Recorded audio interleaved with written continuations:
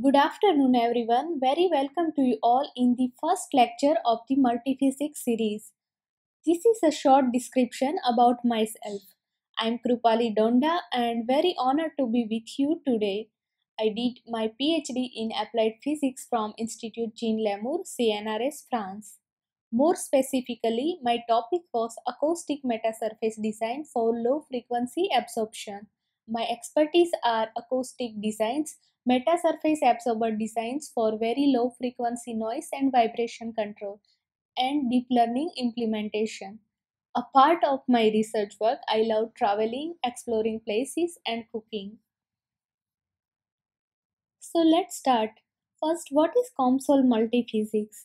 It is a FEM based solver and simulation software package for various physics and engineering applications, especially coupled phenomena and the multiphysics.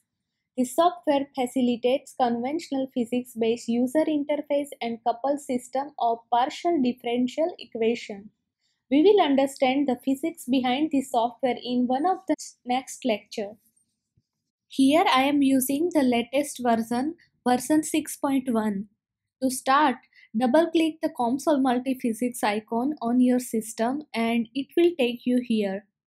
This window has two options for creating new model, Model Wizard and Blank Model.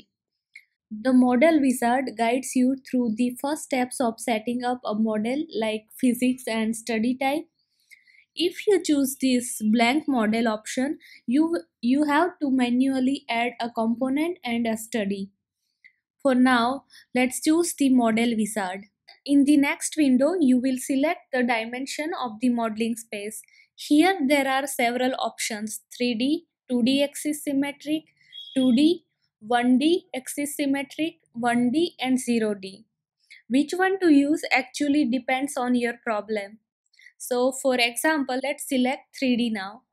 Next is to select the physics interface. You can add one or more depending on the problem. For each physics module you see here, the details are given here on the right side. Under each physics module you click, it shows additional physics interface, and for all this interface the details are nicely explained on here on the right side. For example, let's select acoustics and then thermoviscous acoustics here. The next step, you have to select the study type which represent the solver or set of the solvers that will be used for the computation. So here are two types of solver. First, eigenfrequency and frequency domain. We will learn about all the solvers in the detail in one of the lectures in this course. For now, let's select the frequency domain. And it's done. You can see the COMSOL desktop is now displayed with the model tree configured based on the options you have made in the model wizard. If you select a blank model in the very first step, then the COMSOL desktop interface displays without any component or study. And in that case, you can right click the model tree to add a component of a certain space dimension, physics interface or study. On the top of it, it shows a toolbar for quick access. You can see these buttons for access to functionalities such as file, open, save, undo and redo, copy, paste and delete.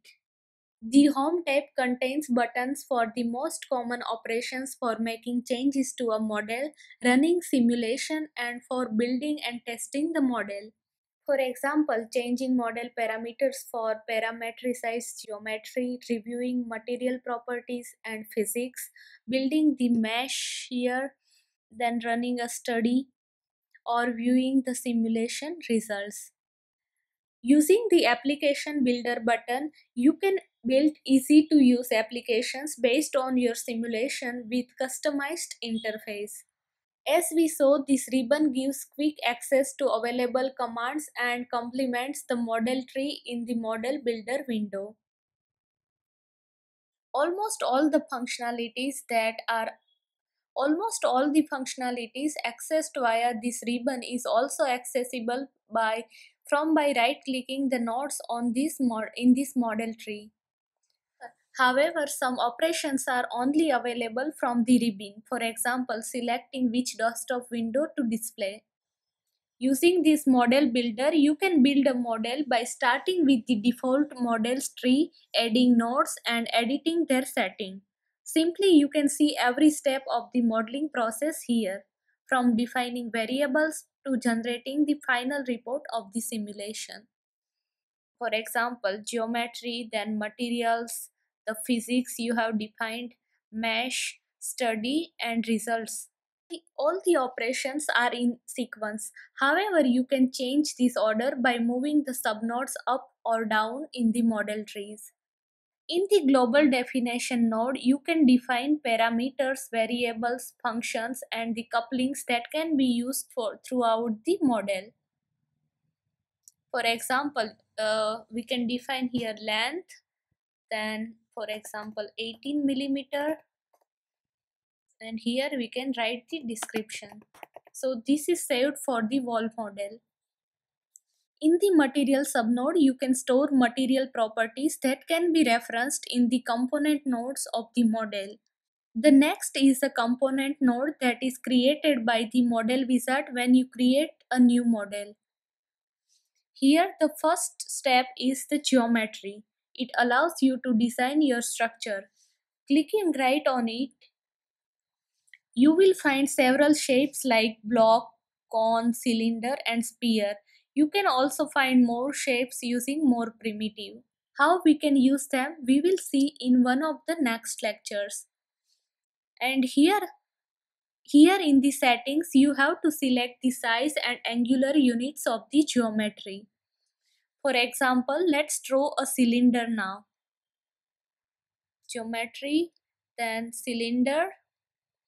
For example, the radius is 10 and the height is 10.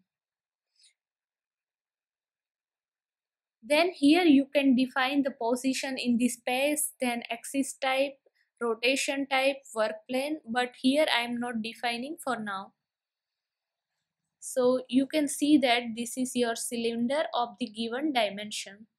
And as an alternative, if you don't want to draw here, you can import this geometry created with a CAD package. You can do this from here. Right click on the geometry, then import. So here you can import any file with this type. The material subnode allows you to define the material. By clicking right on it, you will find this menu. You can add the material from the default material library of COMSOL. By default, the window will open here on the right side. Here. Here you can choose the material, for example, copper.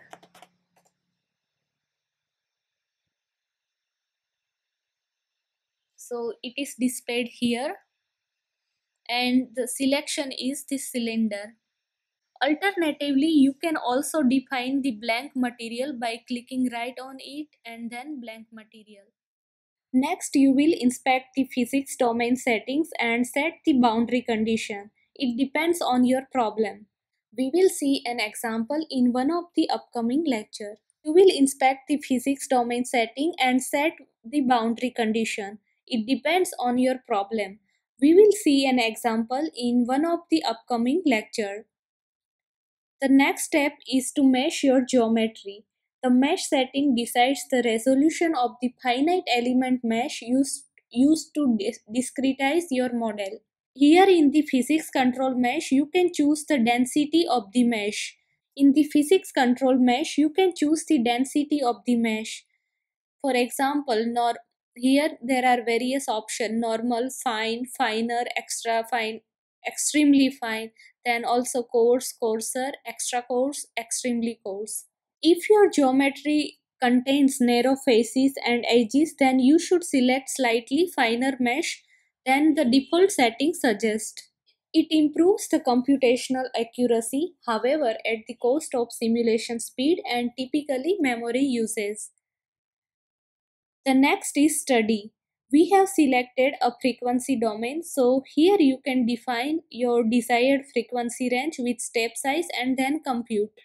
For example, 20 Hz with the step size of 1 and stop at 50 Hz. Then add, and then to start the simulation you have to press this option compute. Once the simulation is finished, you access the solution and find tools for processing the data in this result node. The result node mainly has 5 subnodes.